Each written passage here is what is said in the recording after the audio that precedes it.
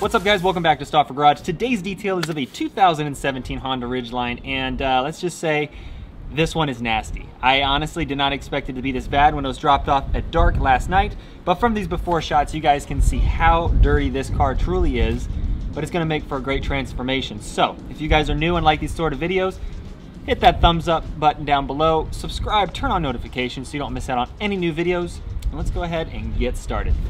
So I want to start today's video with mentioning that the mom of this vehicle has a kid that is a severe diabetic and has to have syringes and all that stuff available to them at all times. So that is why you saw all those needles in the before shots. But this detail will definitely be a challenge because of all the trash, all of the debris everywhere. And the first step with any of my details is always to go ahead and get all of the debris out of the car that is larger than your vacuum will actually be able to suck up. And you don't want to get a vacuum clogged, especially if you're sucking up this much debris.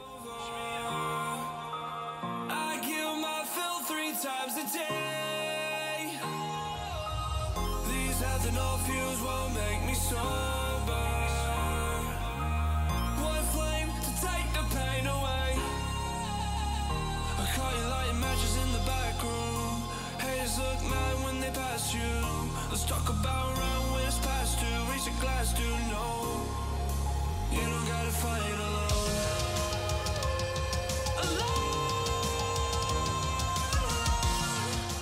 Once all the large debris is up, go ahead and start vacuuming out the entire vehicle. And if there's any plastic trim pieces that can be popped off, like this one in the rear part of the car, that middle piece, when you pop it off, you'll actually find a ton more dirt and debris underneath a lot of these panels inside your vehicle. I always recommend, if you can pop them off easily, go ahead and do so and vacuum underneath them.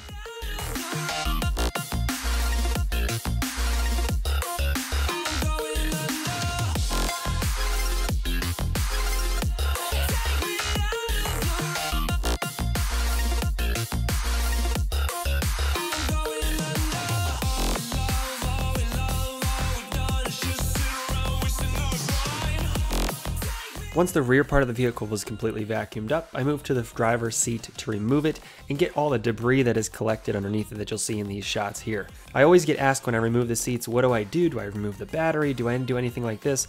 For me personally, a lot of the times if the car is powered off, removing the connectors, I've never had issues in the past. Not to say that I will at some point, but as a full disclaimer, you know, if you're uncomfortable doing something like this or don't have previous experience, don't do it. But for me personally, I've never had issues pulling out a seat from a car and having issues with fault codes or anything afterwards with plugging everything back in. I will say that this Milwaukee 3/8 inch impact driver is insane. Like, I'm actually super impressed with it. I definitely want to look at picking up the 1/2 inch, but they are uber expensive. After I got the front seat out on the driver's side, I moved to the passenger side, but had some minor hiccups and hangups there that I will tell you about right now. Is this thing fucking for real? Alright, so here's today's rant. So the passenger seat has this funky looking anchor thing instead of a typical seat belt. Honda, why? I have no idea. But apparently you have to have a special tool to release this bad boy from it. You have to have one piece that goes in here, and it's a special like key thing, and it's not the key fob. Look at this. You apparently need that guy to then release the seat. It slides in like that. Like, that is the stupidest thing I've ever seen in my life, but Honda decided to design it that way. Anyways, it looks like without that, the seat does not come out. I'm just gonna have to shuffle the seat back and forth because Honda. Even though I'm gonna have to do the shimmy dance with this seat, I still am able to have enough room to get any of the trash and debris vacuumed up and this whole area extracted eventually later on in the video, but definitely an inconvenience, Honda.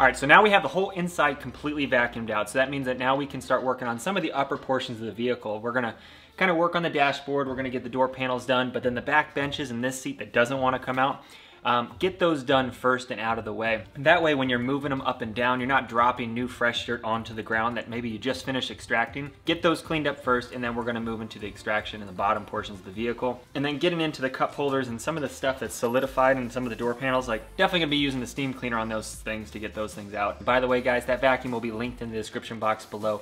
It is my new vacuum because the other one kind of got destroyed after the Fiero failure project. That one's kind of been retired because of the amount of feces that collected inside that one. And if you haven't seen that one, iCard up here. But yeah, the new vacuum is badass, and I'll have a link in the description box below. I was surprised, and it's fairly cheap on Amazon. It rocks. Drives me nuts when seatbelts don't retract. Drives me bonkers. All right, any goodies behind door number 1? All right, let's get going. Now for the rear seats and the rear window, I'm gonna be using my bristle brushes, which if you guys are interested in picking those up, I have my own company called Fox Clean that supplies those types of brushes. So if you guys wanna check them out, I'll have them linked in the description box below. But also I'm using my Invisible Glass, my Chemical Guys Silk and Shine, and then my all-purpose cleaner, which is just diluted 20:1 in a bottle that I mix up myself.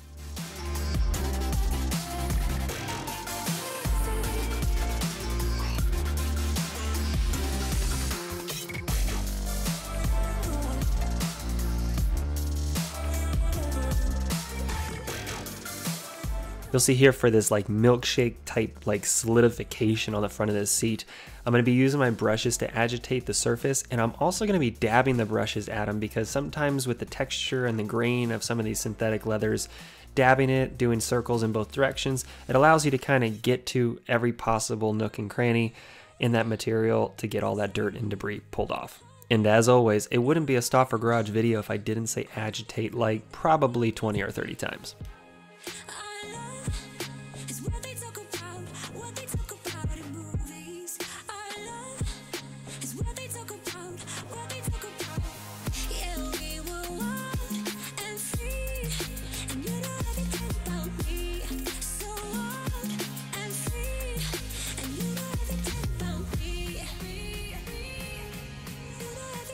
For pretty much every detail, a bristle brush and your all-purpose cleaner does a really good job at getting the seats cleaned.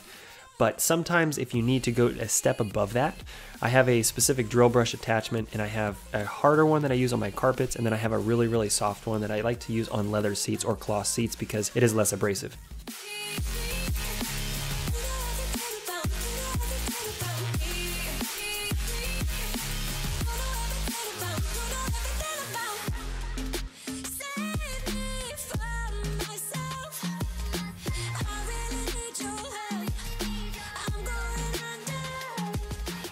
So once the seats are completely clean with the all-purpose cleaner, I'm just using the Chemical Guys Silk Shine to coat the seats, protect it from UV rays, and just give it that natural shine that a new leather would have. And the reason why I don't use a conditioner or protectant like you would see from a Lexol or something like that is because any new modern seat in the last 20 years or so, call it even more, has a protectant on the leather itself that's more of a plastic. They do that so the leather lasts longer, it doesn't get discolored with oil or water. That's why they do that, and it makes it much more durable in the long run.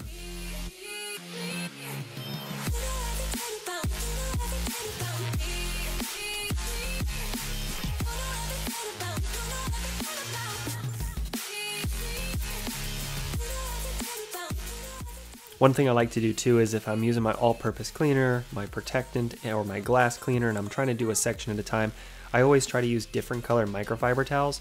So that way I don't mix and match and sometimes forget which towel I use for which one. It's always color coded, which makes it easier for you when you're doing the detail.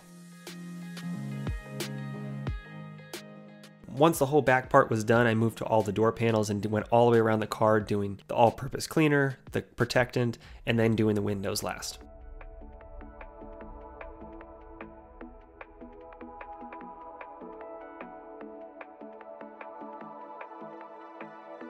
Watching it end again and again.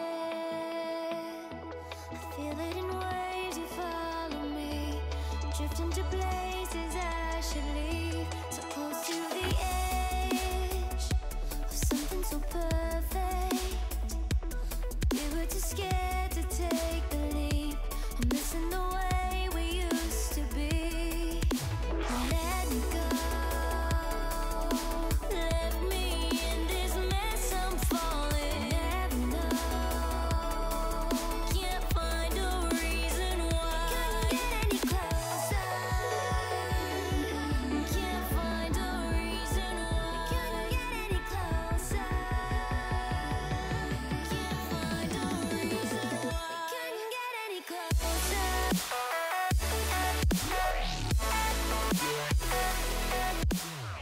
When I got around to one of the rear passenger doors, it had this green, like almost like Jolly Rancher look to it with a quarter stuck in it. I think it was like probably lip gloss or something that was like completely melted in there. Regardless, I used a microfiber towel to scoop in as much as I could out. And then I had to bust out the steam cleaner, which you guys know that I love my steam cleaner. It's so handy when it comes to some of this stuff like this, because it not only disinfects, but it also causes it to melt slightly and makes it easier to wipe up afterwards. So close to the edge of something so worthy. You have the world right at your feet. It almost is all we'll ever be.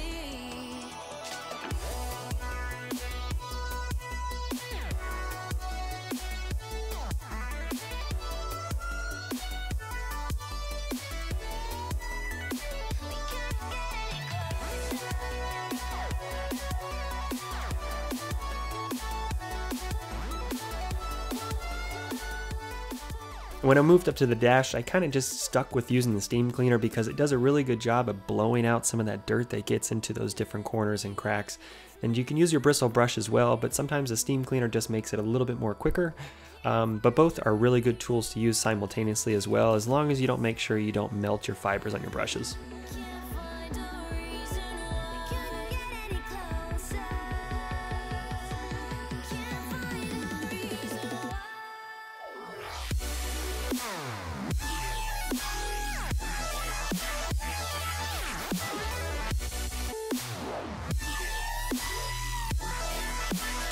We can't get any closer.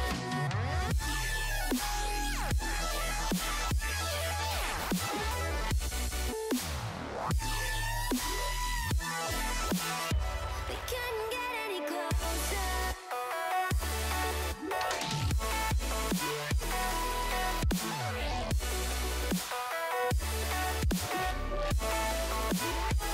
can't get any closer.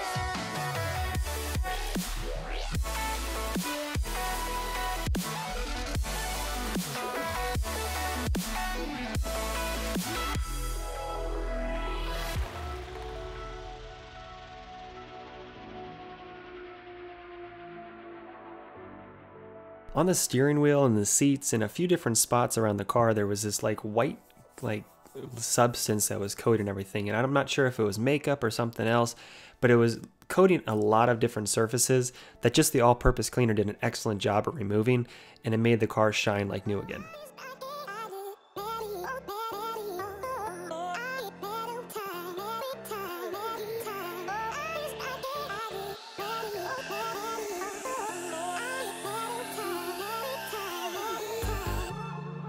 I wonder what went wrong today, eh? Why do I feel like I linger? One new technique that I picked up from you guys recommending in the comments was, instead of just using the steam cleaner for cleaning up dirt and everything else in different spots of the car, utilize it when you're trying to clean your air vents, because the air vents themselves get gunked up, they get debris in them, but the steam cleaner not only will blow them out, but it'll also disinfect them and make it a lot easier to clean them a lot more quickly as well.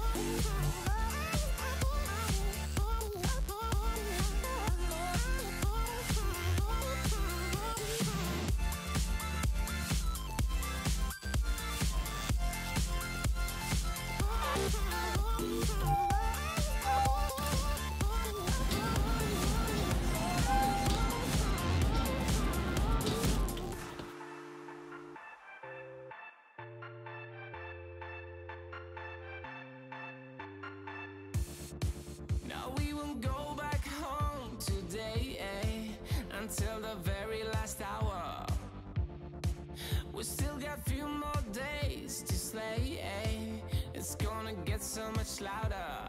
Now we're here to take control over your body and over your soul. We're gonna take back everything and lose it all, lose it all. Now that all the seats, the dash, all the door panels have been cleaned, it's time to move to the carpets, and for the carpets, I'm just going to do one last pass with the vacuum cleaner to make sure there's no larger debris that's going to get stuck in the extractor, and then I'm going to spray my carpet cleaning solution onto the entire surface, and using my drill brush to agitate and get all that dirt loosened up and get it all lifted to the surface for my extractor to remove. And in the extractor, I'm just using plain old hot water.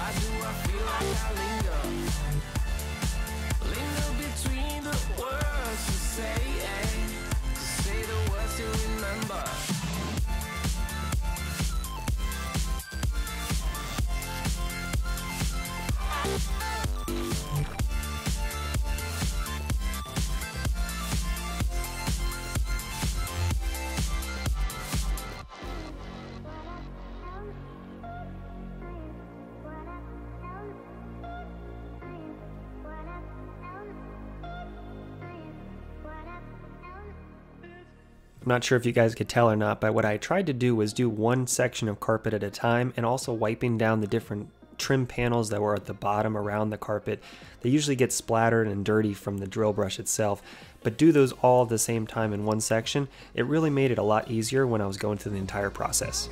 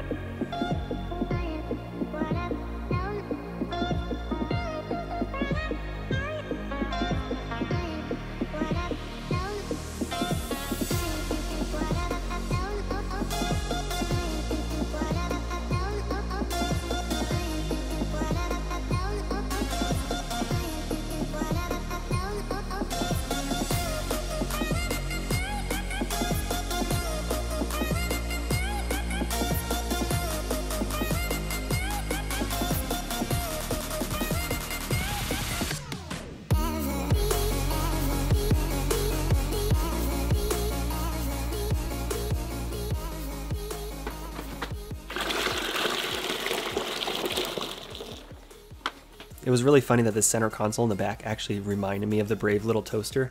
So because of that, if you guys know what Brave Little Toaster is, I want to see in the comments below the hashtag toaster, because that was such an epic movie back in the day. So I'm definitely going to have to get my kids to watch that.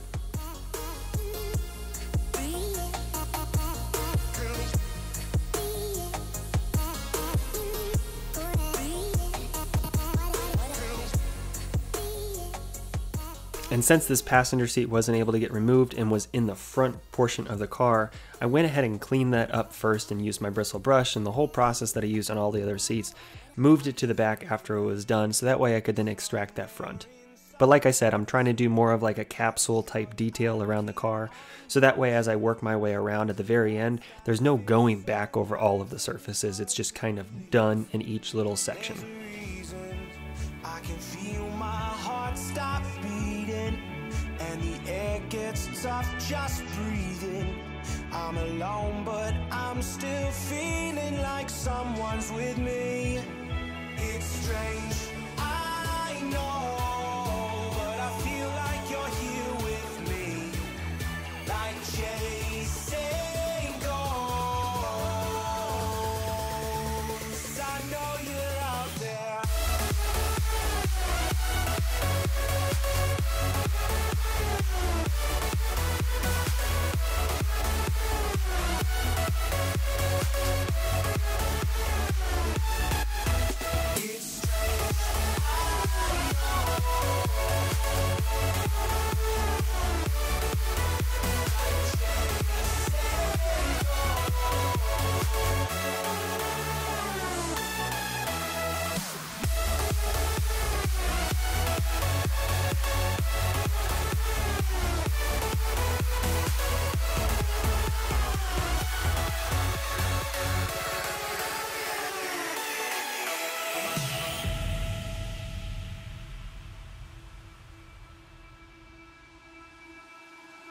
Time is unfair, 'cause I know you're out there somewhere, patient, waiting unaware, feeling like your grip might slip too soon. But I'm running, chasing speed and gunning. I'll be right there all of a sudden. I feel your heartbeat lead me straight to you. I've only seen this fairly recently, but I'm not sure why these frame number plates are being put onto carpets in newer cars or not, or if it's just Honda that does it. But I'm not really sure why the VIN number needs to be hidden underneath this little plate. But regardless, it makes it a little bit of a pain when it comes to extracting, but work your way around it if you have something like this as well in your car. And definitely invest in some floor mats if you do have a vehicle, or if you need new floor mats, pick them up, get some nice rubber ones. Get anything, because in this actual particular vehicle there was no floor mats whatsoever except for the one on the driver's side that was in the intro. Yeah, definitely get some floor mats. It saves you a ton of time when it comes to this sort of thing, especially if it's just minor carpet needs to be cleaned up instead of the entire surface.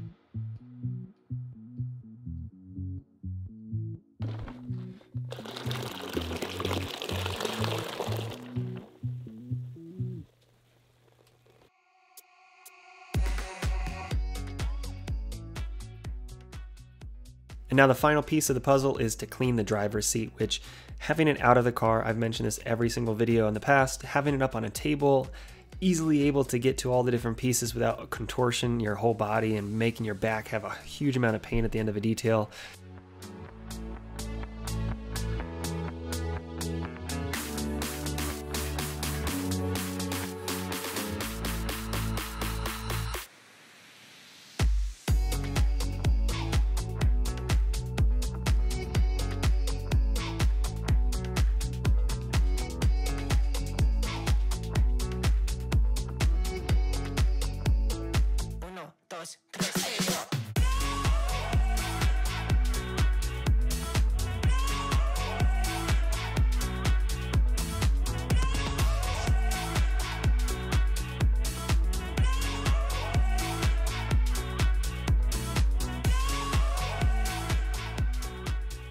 Now when it comes to reinstalling the seats, definitely use a torque wrench. That is something that I've mentioned in previous videos, and if you go online for your particular video, it's usually on some sort of forum and you can quickly search to find what the torque spec would be for your specific vehicle.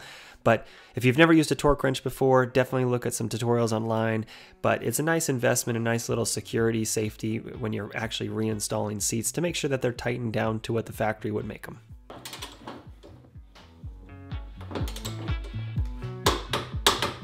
Now, once I've cleaned the last little trim piece in the back and reinstalled it, I'm going to go through the rest of the vehicle's carpet and do one final vacuuming of the entire surface as I get everything out of the car, because this is essentially the point where you hand off the car to the customer.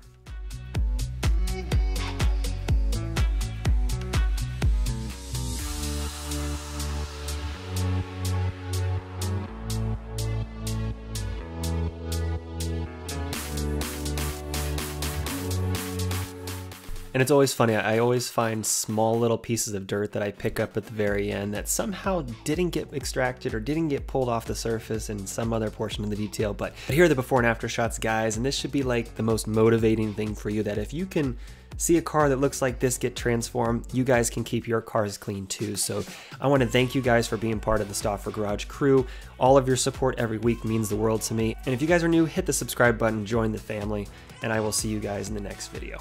Bye, guys.